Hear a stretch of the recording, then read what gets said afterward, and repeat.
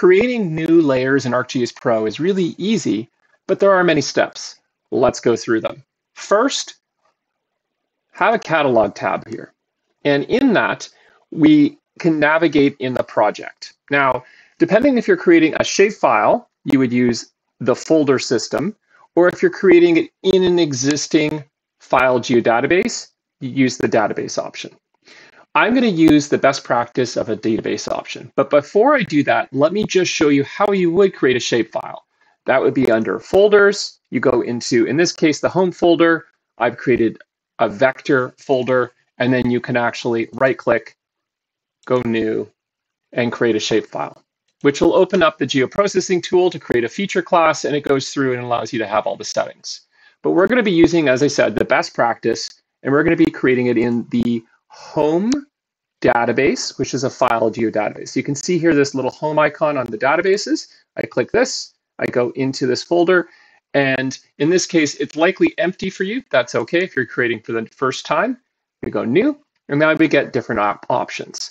In this case, a layer is in the Esri world called a feature class. So we're going to create a feature class, and we're going to name it, in this case, we'll name it plots. The alias is if you needed to change the name, don't worry about that. We'll just leave that blank. The feature class type, this is where you get to select the actual data type that's going to be stored. In this case, they're plot points, so I'm going to choose points. If it was survey lines or if it was a polygon area, you would choose the appropriate one. You can only choose one. M values are really for lines, and we're not going to be using that in this course nor this program, but it's for being able to calculate a distance on a line, and we're not doing that. Z values are for altitude. So X, Y, and then Z is the altitude. You can leave that on or you can turn it off. Depends on what you need. There's no harm in leaving it on in this case. And you can see here, add output to current map. And you'll notice I have a navigation map open already, so it would add to that. I'm going to turn that off. I don't want to add it. Next, this allows me to set which fields I'd like to include on this new layer. By default, there'll be an object ID, which is a unique identifier. It's just a number between 1 and whatever number of features you add. So think of it as a counter. If you need to add your own, you would. I like to add my own. I don't like to depend on this because it can randomly change. So in this case, I'll call this one plot ID. And then you can hit enter and then go to this. I had to double click on it to open it, and you get the different data types. So in this case, the plot ID can be of what data type. I'm not going to go through all these. I'll just go through some of the more important ones. So long is a number without a decimal place. Double is a number with a decimal place. So the number pi 3.14 would be able to be stored in double, but a long would only be able to store the number 3. It would miss the 1.14, etc. Text is just simply text. Now, if you do choose text, you get some other options down here. Length. Length is how long you want that text to be. And in this case, the default is 255 characters. So if you would like to use less, definitely enter the value you'd like to use. So let's say if you just only wanted to use 10 of them, that means the string can only be 10 characters long. But I'm going to use a number in this case, and I'll use a long. And you can see allow null values is yes for all of these. Null simply means nothing, empty. So if you choose no for this, it would require the user adding data to enter a value into this before it would commit. So you wouldn't be able to save it without a value. So that's what the difference here is. For the most part, I would recommend not including this. If you absolutely need to have data in this when you're adding the data, then choose no here, and it would force the user to enter some text there. Click next.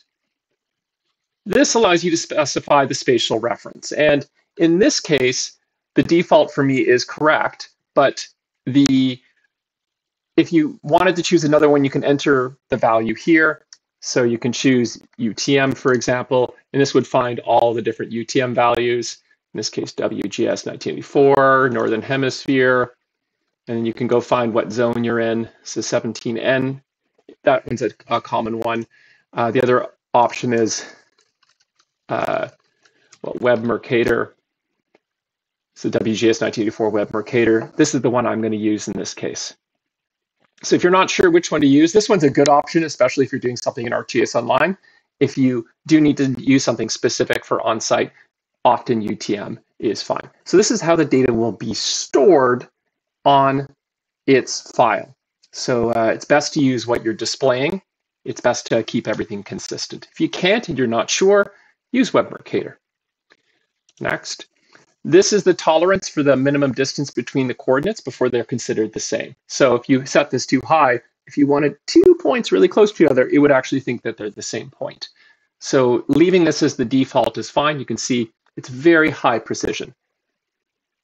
The next is the resolution, and this is, it snaps the data in its storage. So if the data, if your resolution is too high, you would actually get the points too far apart.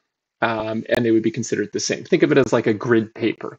And the intersection of the lines on the grid paper is the only place you can place the actual points. This is defining how big those grids are. The defaults are fine.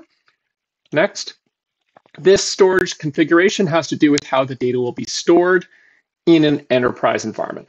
We're not doing that here. We're just using the simple stuff. So a default is fine. Click Finish, and it's going to go and create your new plots layer in this case, and you can see it's a point type.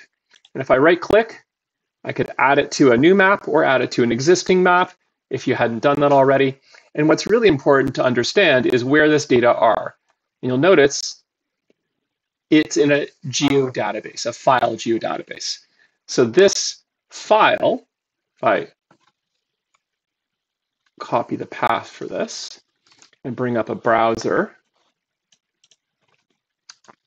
it's really important to understand you can't navigate to it. And it's a whole bunch of weird files if you go one directory back. So this geodatabase is a file geodatabase. You would have to copy the entire contents.